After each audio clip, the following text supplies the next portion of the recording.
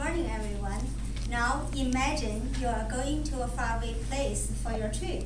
Will you choose camping or stay in a hotel? Camping. Good. Today I'd like to talk about the similarities and differences between camping and staying in a hotel. Both camping and staying in a hotel are places that you can stay when you are far away with your home. On the one hand, when you rent a hotel room, you are sleeping in a bed. On the other hand, when you're camping,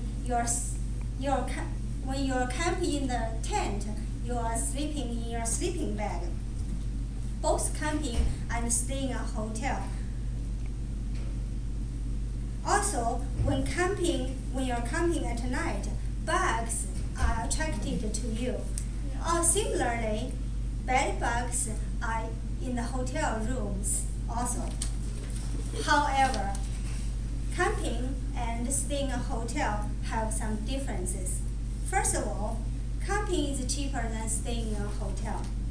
For example, Fort Victoria RV Park charges $39 for 2 people per day.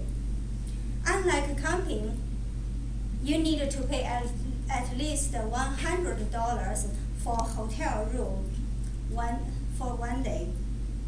If you order more services, your costs of a hotel will add up quickly. For one thing, camping and staying in a hotel differ from the facilities available to you. Hotels has many facilities and perks, such as swimming pool, gyms, Wi-Fi, and etc. In contrast, camping grounds only provide washrooms. You have to share the bathroom with strangers. Otherwise, camping grounds are located near rivers and lakes. You can swim only in the summertime. You can go swimming only in the summertime, whereas you can swim anytime you want in the swimming pool in a hotel. Finally, the differences of camping and staying in a hotel are the types of activities you can do. Camping is more enjoyable than staying in a hotel. For instance, at camping grounds, you can do a lot of outdoor activities. You can ride your bike, swimming in a lake, you can walk with your pet. While you are staying in a hotel, you only can do some indoor activities, such as swimming in the swimming pool, watching TV, and etc. Although camping and staying in a hotel are holidays, campgrounds allowed you to take your pet with you. I had one time's experience of camping. It was summertime. I swam in a lake, but the water was so cold.